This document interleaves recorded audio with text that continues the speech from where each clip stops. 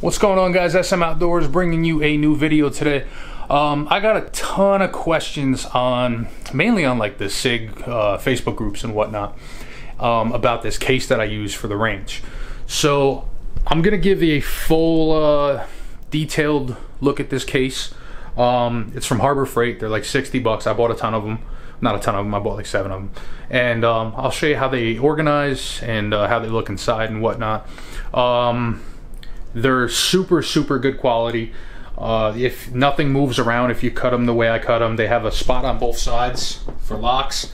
And I'll go over everything in 2 seconds. I just want to get this thing organized up for you. Alright guys, so this is the case itself. Like I said, I bought it from Harbor Freight.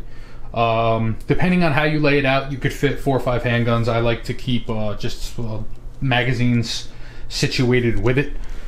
So this is it. It comes with the foam insert here. I cut it out. I basically just stuck a weapon on top that I wanted to keep there.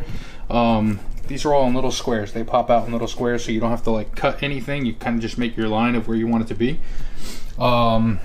Heavy duty carry handle. Spot on both sides to put a padlock so you can double lock it.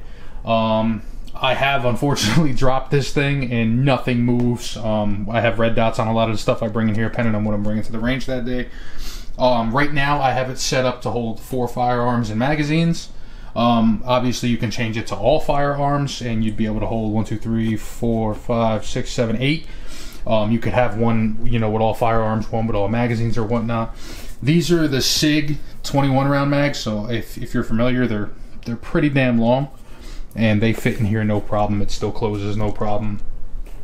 So the way I have it set up now, the way I usually go is I'll keep a SIG or so here, like a P320 with magazines, and then I'll have my Taurus 22, which is like my fun plinking weapon, or something along the lines of a 365, and then 365 mags, which is what these are. Glock mags, if I'm running like this 43X, is my main EDC is this 43X. I'll run this with a bunch of mags down in here, and then this small little spot I have a little LCP, which is this little guy, and then obviously you could have a magazine in it, magazine here, and then another one back here. I only have 2 because I don't really shoot this gun much. So for 45 bucks, I love this box. I was using this, which I still do. I still do use this on occasions, this range bag here. This is nice because, again, it's a backpack. I could store stuff in here, ears, random, and then both these sides pop out and you could pull out all your magazines in here, but you only get to store 6 magazines. I could fit more than 6 in there. And this is for 4 firearms. I shoot a lot. With 4 firearms, I want to have a lot more than 6 magazines with me. And you can use the other side, but then you're losing all the space for where you have your waterproof and your coverings and like your staple gun and all that kind of stuff. You'd have to eliminate that and put the box back in. So I decided to go with this.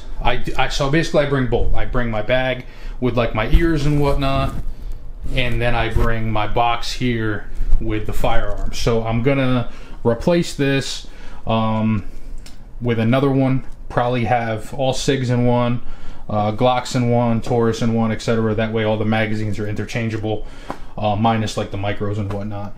But yeah, I think it's well worth the 50 bucks. Like I said, it's from Harbor Freight.